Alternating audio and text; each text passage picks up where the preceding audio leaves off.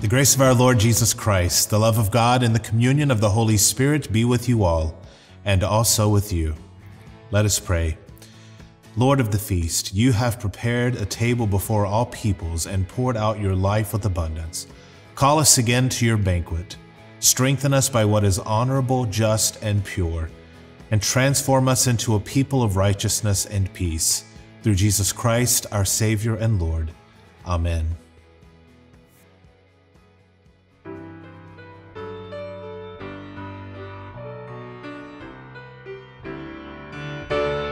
Come, live in the light, shine with the joy and the love of the Lord. We are called to be light for the kingdom, to live in the freedom of the city of God. We are called to act with justice. We are called to love tenderly.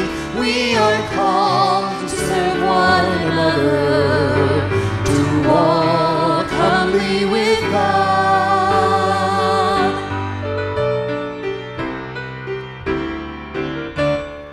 Come, open your heart, show your mercy to all those in fear. We are called to be hope for the hopeless, so hatred and blindness will be no more. We are called to act with justice. We are called to love tenderly. We are called to serve one another, to walk humbly with God.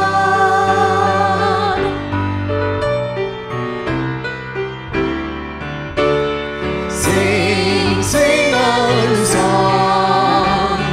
Sing of that great day when all will be one. God will reign, and we'll walk with each other as sisters and brothers, united in love. We are called to act with justice.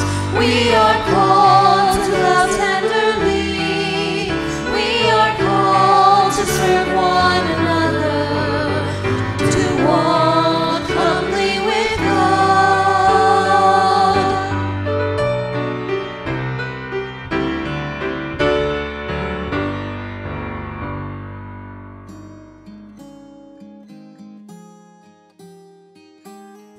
A reading from Philippians. My brothers and sisters whom I love and long for, my joy and crown, stand firm in the Lord in this way, my beloved. I urge Euodia and I urge Syntyche to be of the same mind in the Lord. Yes, and I ask you also, my loyal companion, help these women, for they have struggled beside me in the work of the gospel, together with Clement and the rest of my co-workers, whose names are in the book of life. Rejoice in the Lord always. Again I will say, rejoice. Let your gentleness be known to everyone. The Lord is near. Do not worry about anything, but in everything by prayer and supplication, with thanksgiving let your request be made known to God, and the peace of God which surpasses all understanding will guard your hearts and your minds in Christ Jesus. Finally, beloved, whatever is true, whatever is honorable, whatever is just, whatever is pure, whatever is pleasing, whatever is commendable, if there is any excellence, and if there is anything worthy of praise, think about these things. Keep on doing the things that you have learned and received and heard and seen in me, and the God of peace will be with you. Word of God, word of life. Thanks be to God.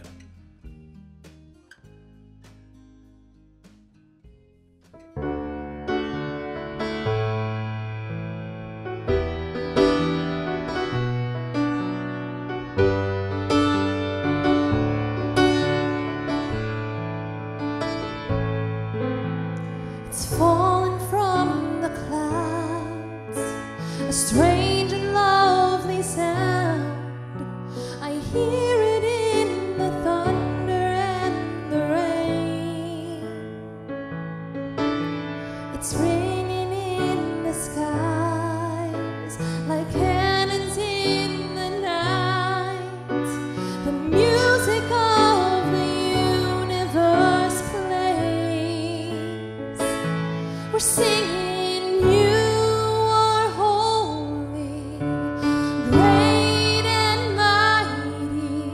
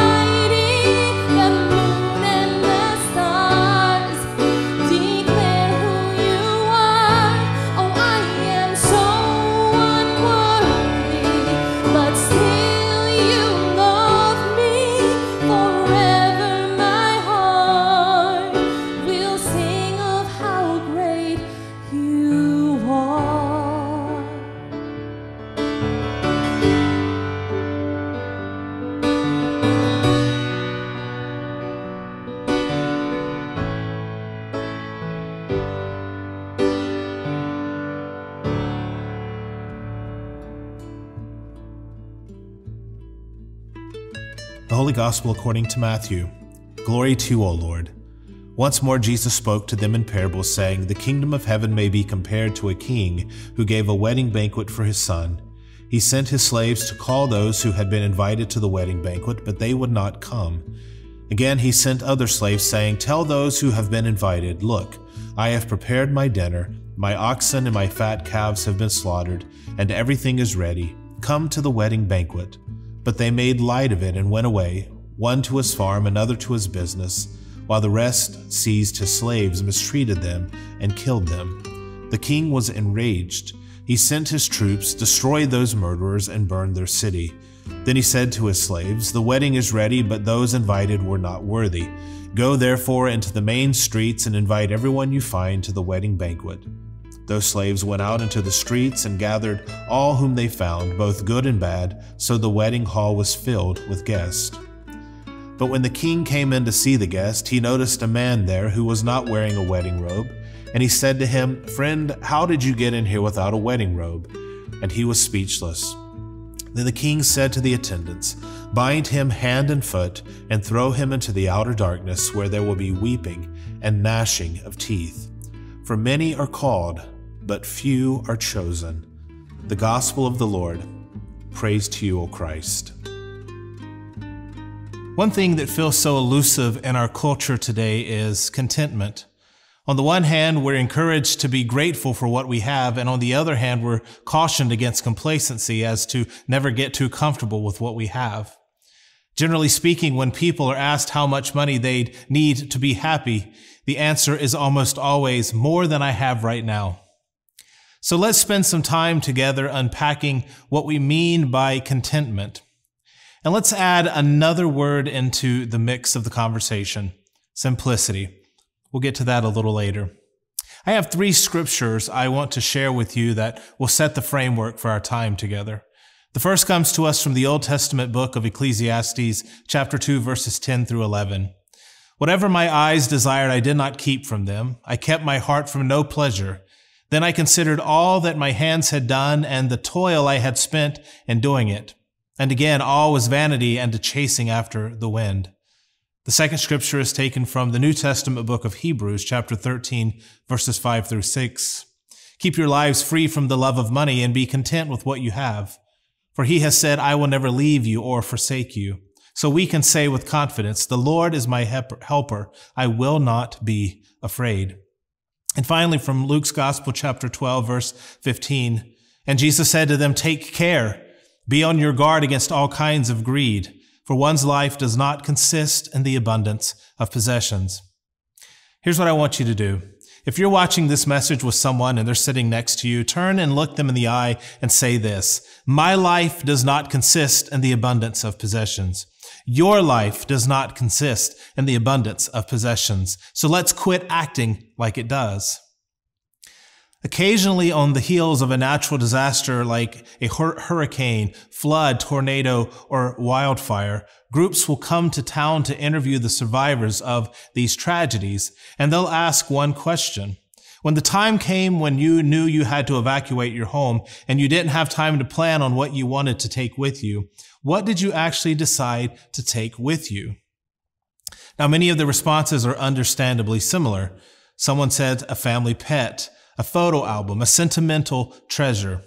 But do you know what no one ever says? No one says, my stuff is so important to me that I decided if I had to die, I wanted it to be while I was sitting in the middle of my living room floor, surrounded by all the stuff I've managed to accumulate over the years. No one says that, like ever.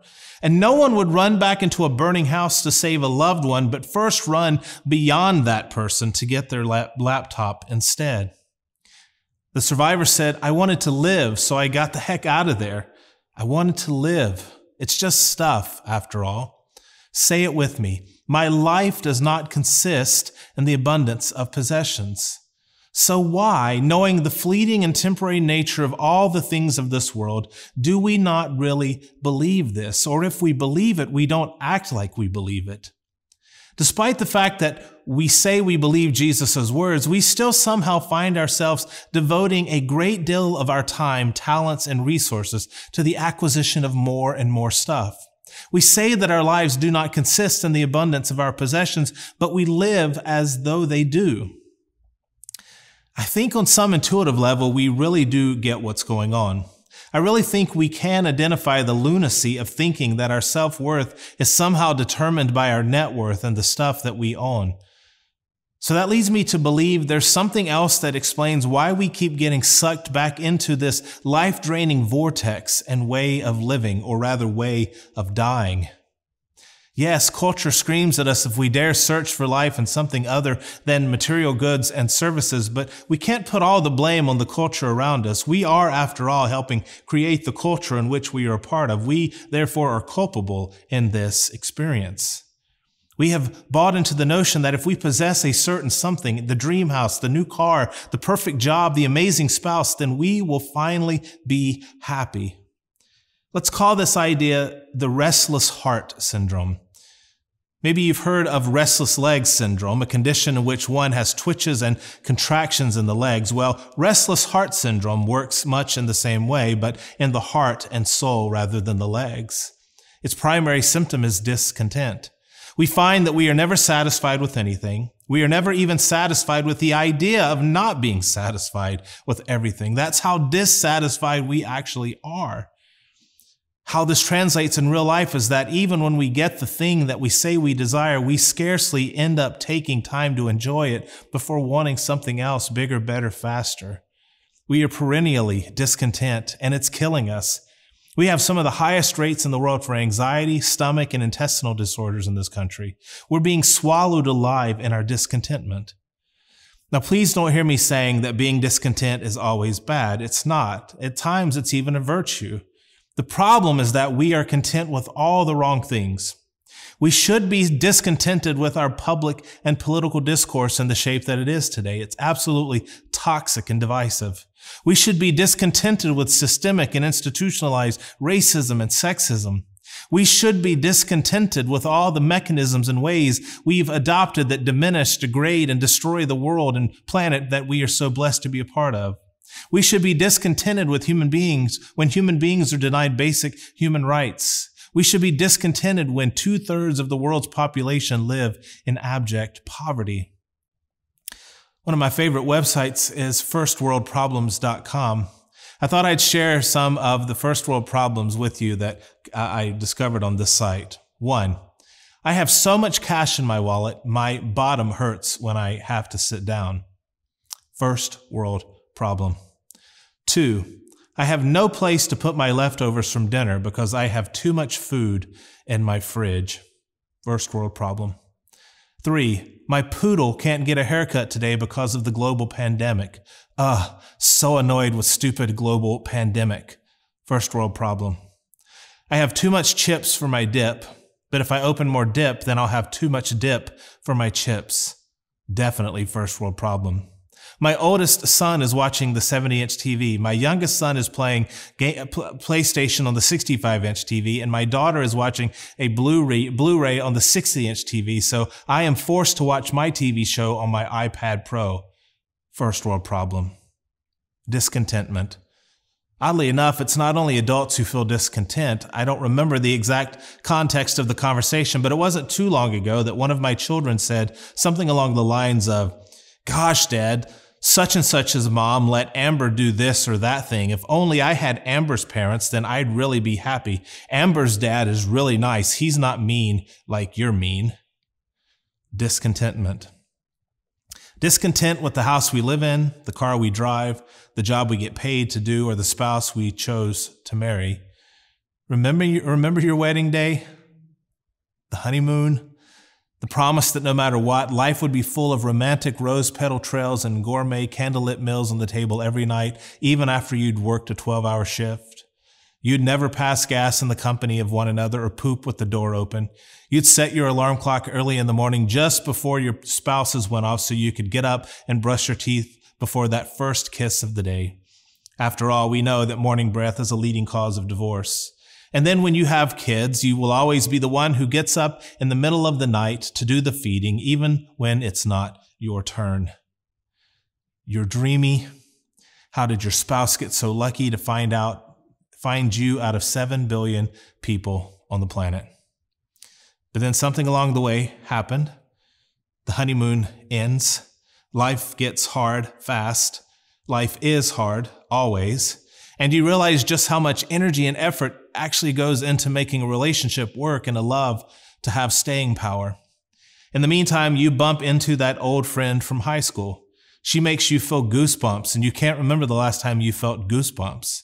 She makes you feel special and understood and appreciated and not taken for granted. I mean, who doesn't want to feel special and understood and appreciated and not taken for granted? And if you are convinced that you are not happy where you are at, with who you are with, then you might even reason that you deserve to be these things with this person. And of course, it doesn't take much to run into that person on the street or a class reunion or on Facebook who runs a very good chance of, by your estimate, making you happy where your current partner isn't. This other person can make you complete, make you whole, or so you reason, make you content. And who doesn't want to be content? Contentment.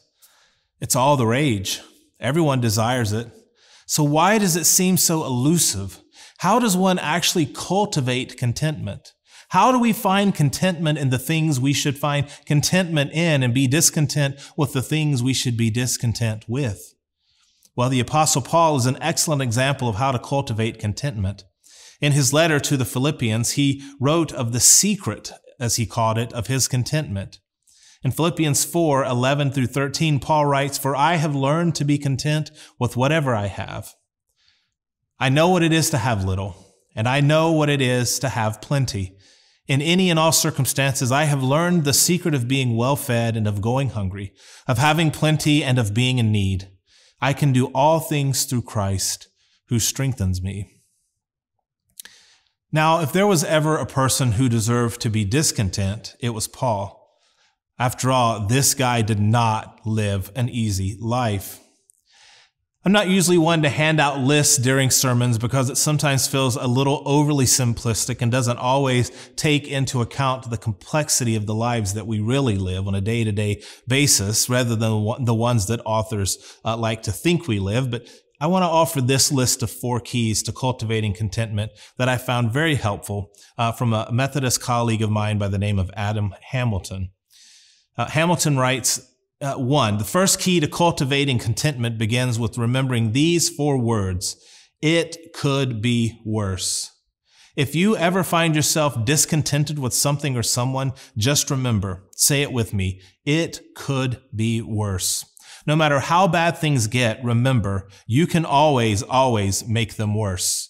You're driving your 8-year-old car. Only one of the windows will roll down. The check engine light won't go off. The air no longer works. You can only open the passenger door from the outside or simply crawl through the window like they did on the Dukes of Hazzard. Your car is in the shop more than on the road. Owning your car, in fact, is now more of a mechanical hobby than a means of transportation. But say it with me. It could be worse. You just closed on that 100-year-old house. It has so much charm and character. You're so excited. Everyone agrees you got the house of your dreams for a steal. But the first night you're in the house, a storm rolls in, and you are wakened by a slow drip, drip, drip of water that hits you smack dab in the middle of the head. 3 estimates later, and the realization that the home inspector that you hired was not very thorough, and you were on the hook for a brand new roof. And then there's the dry rot problem. And then there's the termites, what they've done to your house too. It's going to cost you thousands of dollars to get this house to where it really needs to be. Say it with me. It could be worse. Tonight you sit down for dinner across from your spouse and say it with me. It could be worse. Okay, don't actually say that part out loud. Best to keep that one to yourself. Number 2, the second key to cultivating contentment. Ask yourself this one question. For how long will this thing make me happy? So often we buy something thinking that it will make us happy, only to find that the happiness lasts about as long as it takes to open the box. If you're thinking about buying a new car, why not first call up a rental car place to see if they have the exact same model? Pay the $46.95, take it out for the day, then make a decision. Otherwise, you might be on the hook for a $20,000, $30,000, $40,000 car you could have learned you didn't like just for $46.95. 3. The third key for cultivating contentment is developing a grateful heart. Gratitude is essential if we are to be content. We can either complain or we can be grateful. I can focus on the things I don't like, or I can focus on the things that I do. There was a husband who stormed out the door late one night. He'd had it. His wife was driving him crazy. He ranted and raved for at least a good mile about all the stuff that his wife does that annoys him. But then, by the end of the second mile driving down that road, a thought, an emotion, a realization came over this man that although his wife does some things that drive him mad, she is actually a gift to him from God. And he's not ready to ask God for a gift receipt. And he's certain that he does a ton of stuff that drives her absolutely bonkers. He thinks about the way his wife's face lights up when she smiles. He thinks about the way she tucks their children in at night. He thinks about the way that she goes to work and then comes home and works to the bone for another 4 or 5 hours and how she holds it all together. He thinks about the way he feels when she kisses him goodbye in the morning. Pretty soon the man is back home again, and what seemed all-consuming is now not so all-consuming any longer. Sometimes the feelings of love follow doing things that are loving. Emotions generally follow our actions, and typically not the other way around. 4. The fourth key to cultivating contentment comes from answering one question. Where does your soul find satisfaction? The world says you'll find it at the shopping mall, but Scripture says you'll find it in God. All the polls and surveys out there keep telling us the same thing when it comes to what people need: community, spiritual moorings, and the chance to make a difference in the world. St. Augustine said that human beings are restless until they find their rest in God. Jesus said the key to the soul finding satisfaction is in loving God with all one's heart, soul, mind, and strength, and neighbor as self. I want to switch gears for a second to close out our time together today by saying a few words about simplicity. I know of no path toward contentment that does not travel through the land of simplicity. Simplicity is simply the idea that less is more. It's probably no surprise to anyone that we don't need so much clutter in our lives, and that in fact, all the stuff and clutter actually just works to stress us out beyond belief. The problem, however, is that even though we know this to be true, it's still so incredibly difficult to get ourselves out of this consumer loop of madness. We consume more than we need. One definition of cancer is having something that consumes more resources than it needs in our body. We are living cancerous lifestyles that simply are not sustainable. Every year we consume more and more non-renewable resources. We're even passing those points of no return on the rate of renewable resources in the world. The U.S. comprises just 5% of the world's population, but we produce 40% of the world's waste. And so in order to keep up with the demand in the United States for something just like paper products, 1.4 billion trees have to be cut down each year. Each person in the United States uses 2 pine trees worth of paper every single year. The United States goes through 2.5 million plastic bottles every hour, and only 1 of those 4 is recycled, and that 1 usually has water still remaining in it. There are enough plastic bottles that are thrown away each year that if we were to line them up side by side, they would circle the earth 4 times over. Why not carry a reusable water bottle? The water is free, it tastes great, and there's nothing to throw away. Recycling 1 glass bottle saves enough electricity to power a computer for 30 minutes. As it turns out, we are not powerless. We can live more with less. Let us pray. 'Tis the gift to be simple, 'tis the gift to be free. 'Tis the gift to come down where we ought to be. And when we find ourselves in the place just right, 'twill be in the valley of love and delight. When true simplicity is gained, to bow and to bend, we shan't be ashamed. To turn will be our delight, till by turning we come round right.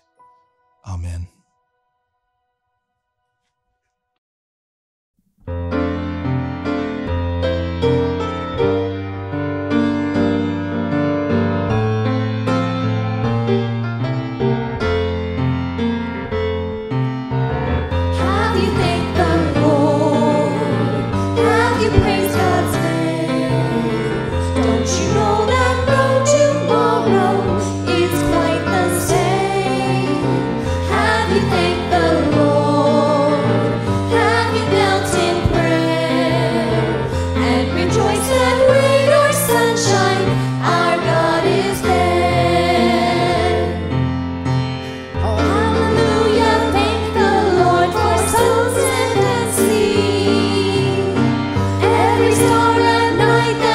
times for you and me.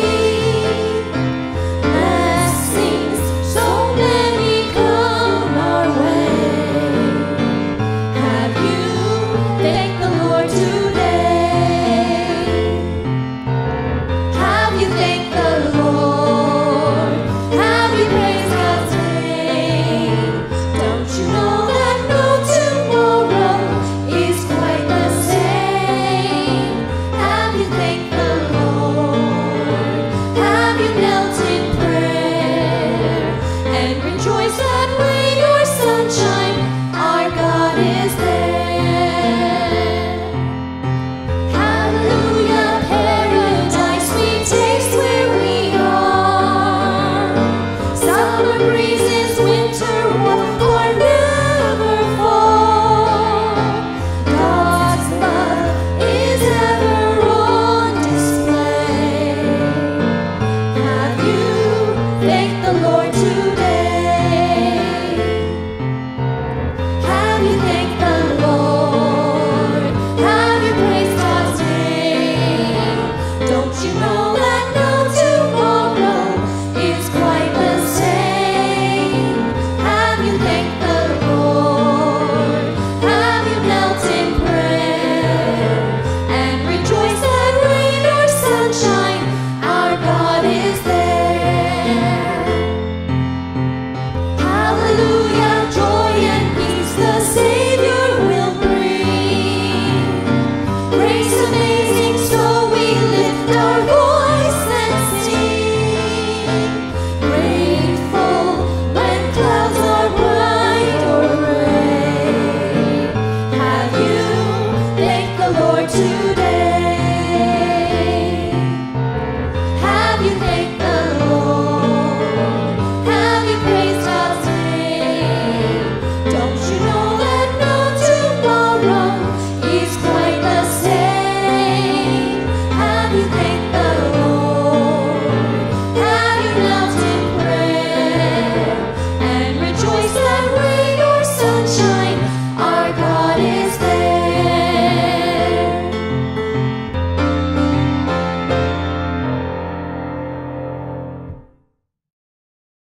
With confidence in God's grace and mercy, let us pray for the church, the world, and all those in need.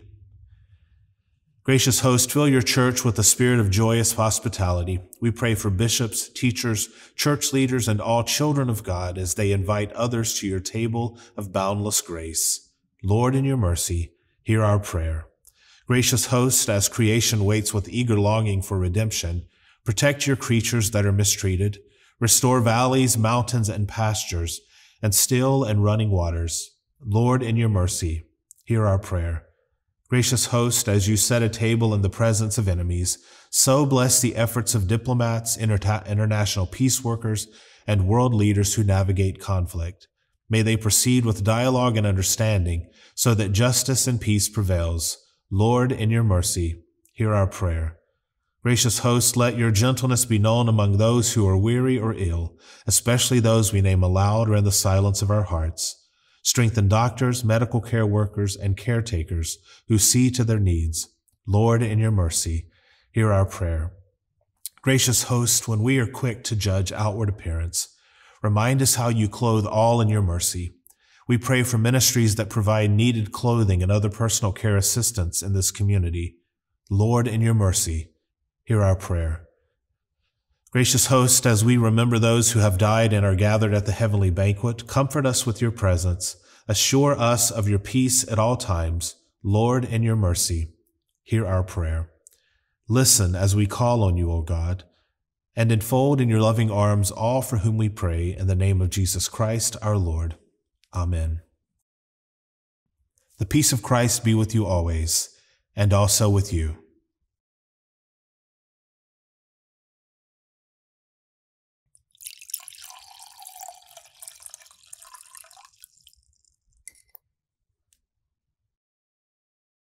The Lord be with you, and also with you. Lift up your hearts. We lift them to the Lord. Let us give thanks to the Lord our God. It is indeed right, our privilege and our joy, that we should at all times and in all places give thanks and praise to you, Almighty and merciful God, through our Savior Jesus Christ, who on this day overcame death and the grave, and by his glorious resurrection opened to us the way of everlasting life. And so, with all the choirs of angels, with the church on earth and the host of heaven, we praise your name and join their unending hymn. Holy, holy, holy Lord, God of power and might, heaven and earth are full of your glory. Hosanna in the highest. Blessed is he who comes in the name of the Lord. Hosanna in the highest. Hosanna in the highest.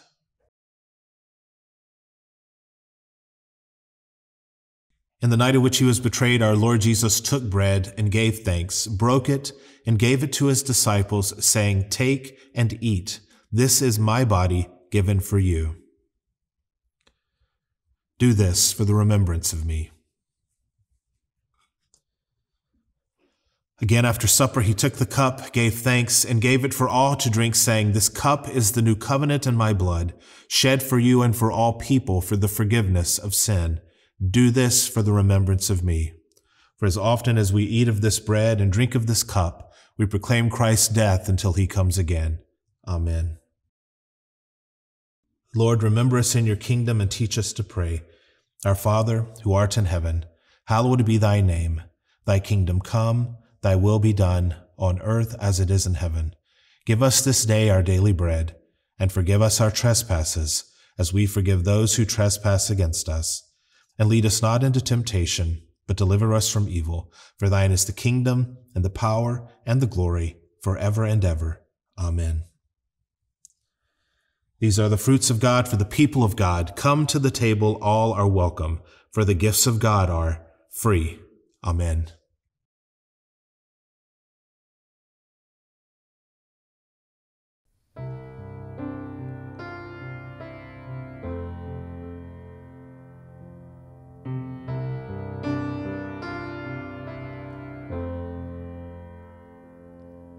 When everything around me shaken, when trials tempt me to despair, and I feel like my own heart has hardened towards sorrow that's too great to bear, when life has left me disillusioned, when hostility and hatred seem to win, each headline that I read brings me to my knees again. When it feels like hope cannot be found, grace abounds.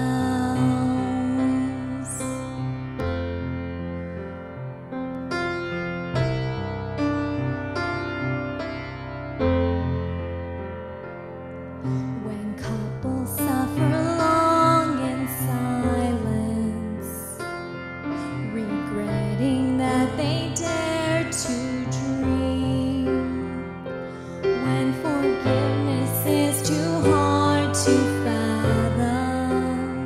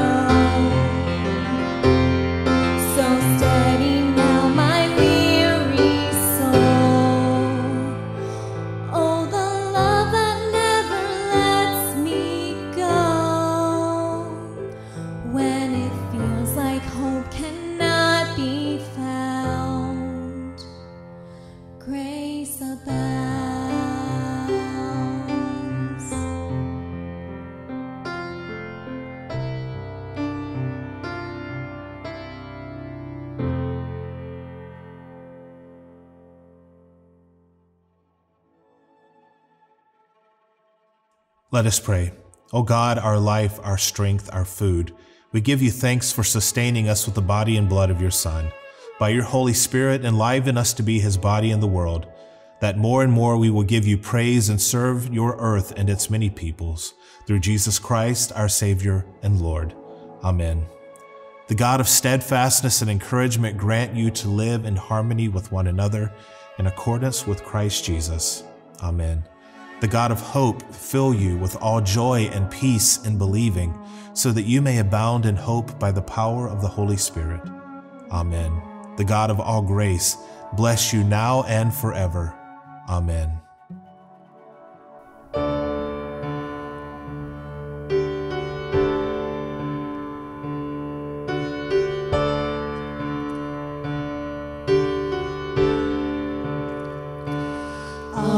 Amazing grace, how sweet the sound that saved a wretch like me. I once was lost, but now am found, was blind, but now I see. 'Twas grace that taught my heart to fear, and grace my fears relieved.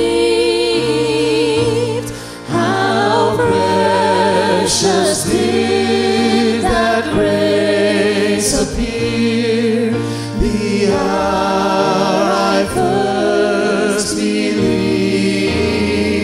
My chains are gone, I've been set free. My God, my Savior ransomed me, and like a flood his mercy reigns. Unending love, amazing grace.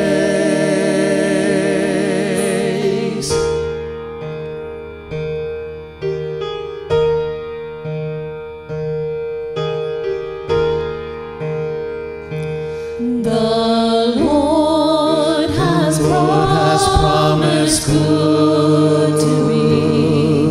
His word my hope secures. He will my shield and portion be, as long as life endures.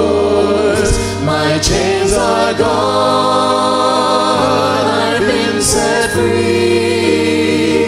My God, my Savior ransomed me, and like a flood his mercy reigns. Unending love, amazing grace.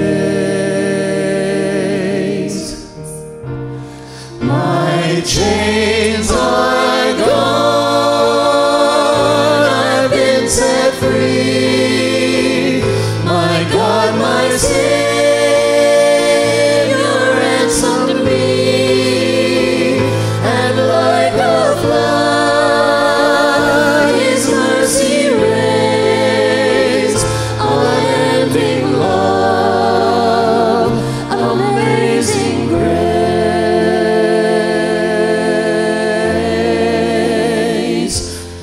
The earth shall soon dissolve like snow. The sun will cease to shine, but God who called me here below will be forever mine, will be forever mine. You are forever mine.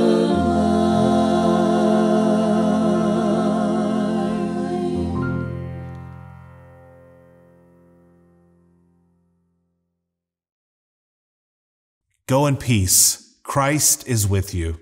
Thanks be to God.